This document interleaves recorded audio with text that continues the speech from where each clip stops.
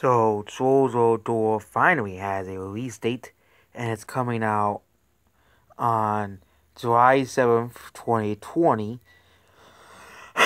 which means it's coming out on DVD, Blu-ray, and 4K. And of course, it's coming in the combo pack. Surprised they still don't show that's this version, and instead they show the digital HD cover, because now they have the release date for this version, the Dance Party version, which is all of them.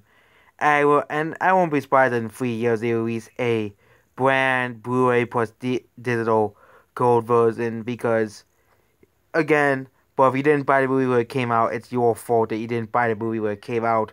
If you wanted to have the combo pack, same thing with Top Gun, you could have bought it when the movie came out, or probably already own the movie on DVD.